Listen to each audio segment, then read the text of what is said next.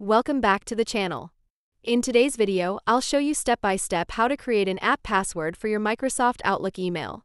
This is useful when you're trying to sign in on apps or devices that don't support two-step verification. Let's get started.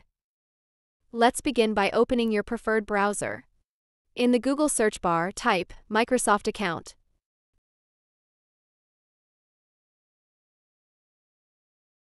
Click on the official Microsoft website from the search results. Once you're on the Microsoft website, go ahead and sign in with your account credentials. After signing in, look at the left-hand side menu and click on Security.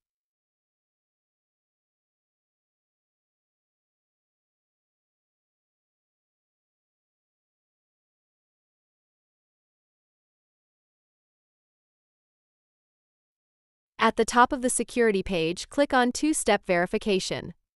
This is important. You need to turn it on first, otherwise, the option to create an app password won't be available. Scroll down and click on the button that says Turn on Two-Step Verification.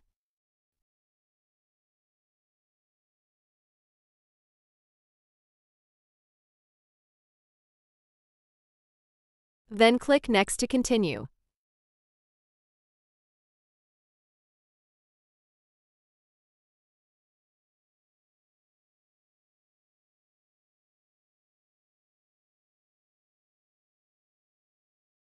Now choose how you want to receive the verification code.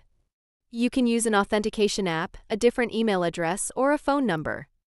In this example, I'll choose to verify using an email address. I'll enter the email, then click Next.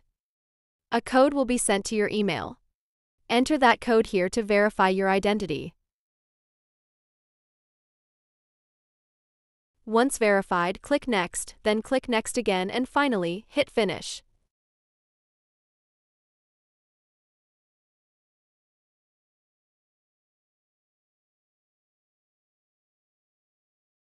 Now you'll be redirected back to the security page. Scroll down and you should now see the App Password section.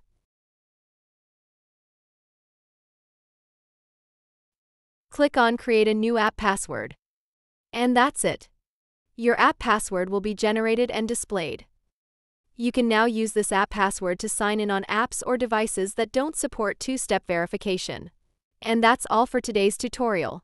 If you found this video helpful, make sure to give it a like and subscribe for more tech tips.